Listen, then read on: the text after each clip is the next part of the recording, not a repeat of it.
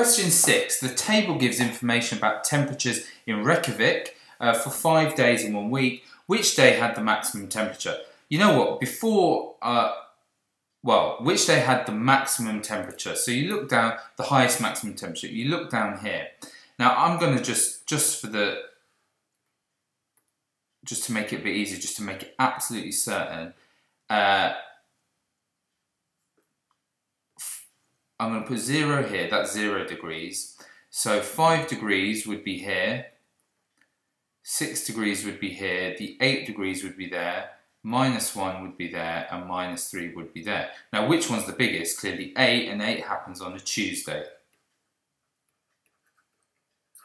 Which had the lowest minimum temperature? I'm going to do the same for the minimum temperatures.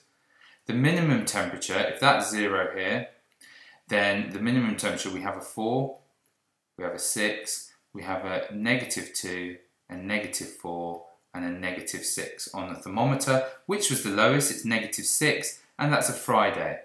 Now, it says in this question, it's important to read it, what is the lowest minimum temperature? Here, we're not after a day, we're asked to state the temperature, so it's -6 degrees Celsius. Which day had the greatest difference between the maximum temperature and the minimum temperature? Now, I just want to show this, very importantly. I'm just going to pick one of the days and point it out in a picture to you here.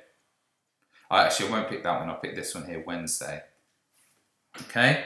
If I drew a picture of the maximum and the minimum temperature, assuming that's 0, now the maximum was 5, and was 6, and the minimum is -2. Now the difference between these is this height here. The difference between these is this height. Now the difference between 6 and -2 is 8 units. Okay, so this difference here is 8 units. So we're working out how far is 6 from -2, it's 8. How far is 8 from +6? Well, it's only 2. How far is 5 from +4? Well, it's only 1. How far is -1 from -4?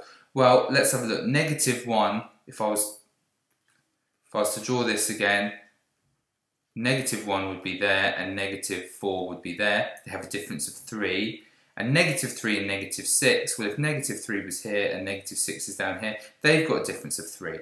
So the one, which day had the greatest difference in temperature, it's clearly therefore Wednesday. And you can show it by saying that difference is 8. And we're done.